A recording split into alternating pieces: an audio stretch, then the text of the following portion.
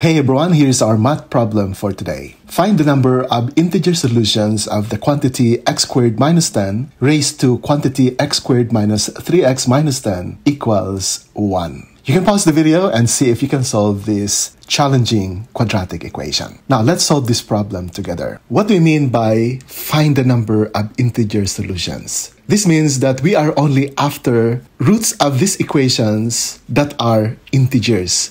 We are going to disregard fractions, we are going to disregard radical roots. Now notice that in this equation, the quantity x squared minus 10 is the base and x squared minus 3x minus 10 is the exponent. So the form of this equation is in the form m raised to n equals 1, where m is the base x squared minus 10 and n is the exponent x squared minus 3x minus 10. How can we make m raised to n equals 1? Well, there are three cases that we can encounter here. The first case is when the base itself is 1, because 1 raised to any number that is equal to 1. The second case is when the exponent is 0, because any number raised to 0 equals 1, except when the base is equal to 0, because you'll have 0 raised to 0. And the third case is when the base m is equal to negative 1, provided that the exponent is an even number, because negative 1 raised to an even number would result to positive 1.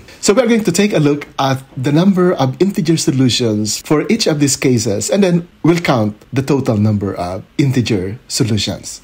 Let's begin with the first case, when the base x squared minus 10 is equal to 1. So here, let's just solve for x. We add 10 both sides to get x squared equals 11, and we take the square root of both sides to get x equals plus or minus square root of 11. In here, notice that the roots are radicals. They are not integer solutions, and therefore, we have 0 integer solution for case number 1. Let's go to case number 2.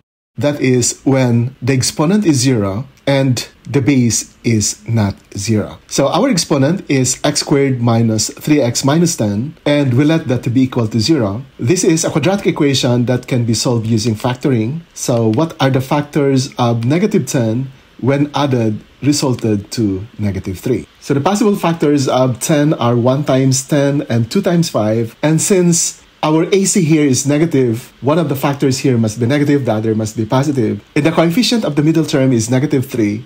So the higher of these two factors must take the negative sign. Notice that if those two factors are 2 and negative 5, their product is negative 10, which is our AC, and the sum is negative 3, which is the coefficient of the x term. Therefore, we can now write this as x plus 10 times x minus 5. Then from the zero product property, each of these factors is equated to 0. And finally, x equals negative 2 and x equals positive 5 are the two roots. And in this case, there are 2 integer solutions. So let's record that here.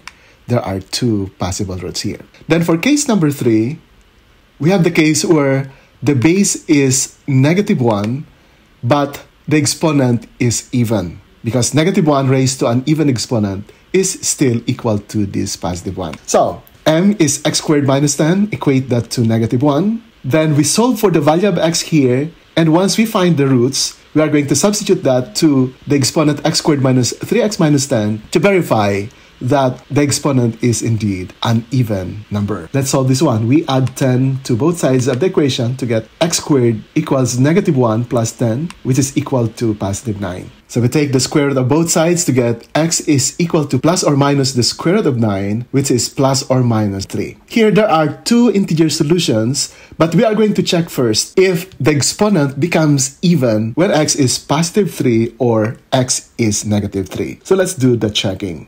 This is the exponent that we want to be even. Substitute 3 to x to arrive at 3 squared minus 3 times 3 minus 10. And this is equal to 9 minus 9, which is 0. So that is equal to negative 10, which is even. So we found 1 integer solution, and that is positive 3. Now, when x is negative 3, we have negative 3 squared, which is positive 9. Negative 3 times negative 3 is positive 9, so we have positive 18 minus 10, that is positive 8, which is also another even number. So it's confirmed that there are 2 integer solutions for case number 3. And that gives us a total of 4 integer solutions for this problem. And so our answer now is 4. There are 4 integer solutions for the quantity x squared minus 10 raised to the quantity x squared minus 3x minus 10 equals 1. And we are done.